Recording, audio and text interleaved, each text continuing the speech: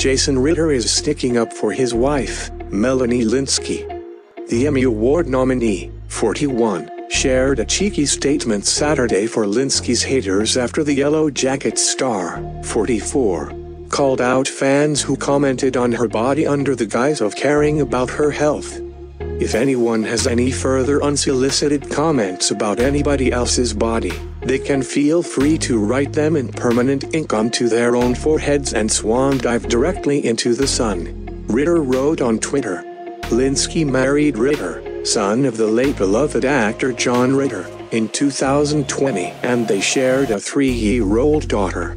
Ritter's tweet came after Lynskey took aim at the negative comments she's received about her body since Yellow Jackets premiered in November.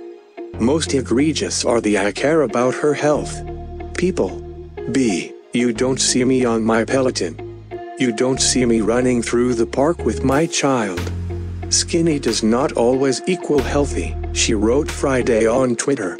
Lynskey previously opened up about body shaming that allegedly took place behind the scenes, revealing that a member of the hit Showtime series production team criticized her shape during filming. They were asking me, "What do you plan to do?